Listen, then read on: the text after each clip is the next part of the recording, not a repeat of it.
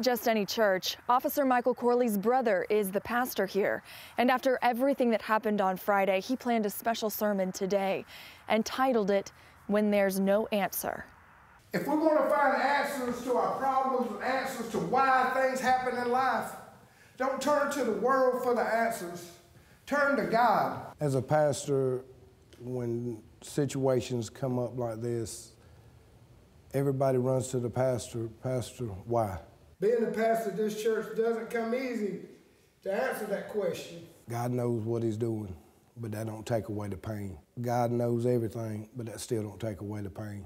God's in control, but that still don't take away the pain. For Pastor Wade Corley, even knowing his brother is alive doesn't take away the pain of knowing Michael Corley was one of 3 officers shot on Friday while doing their jobs, just trying to serve a warrant in Locust Grove. But then the suspect started firing. We just got information from PD. Trying to get in touch with him repeatedly, calling, and no answer.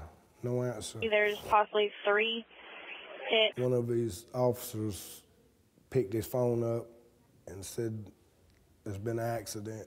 We have one obviously with one Grace and another multiple chest wounds. And I asked, can he talk? Can he talk to me?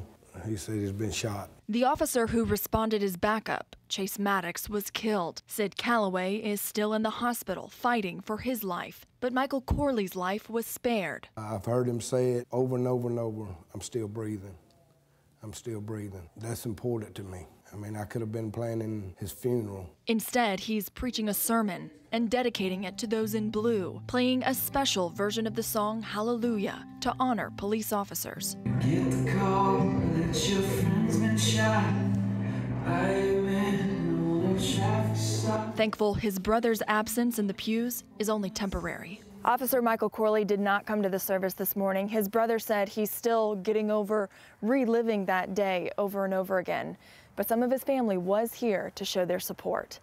In Griffin, Christy Etheridge, 11 Alive News. All right, Christy, thanks.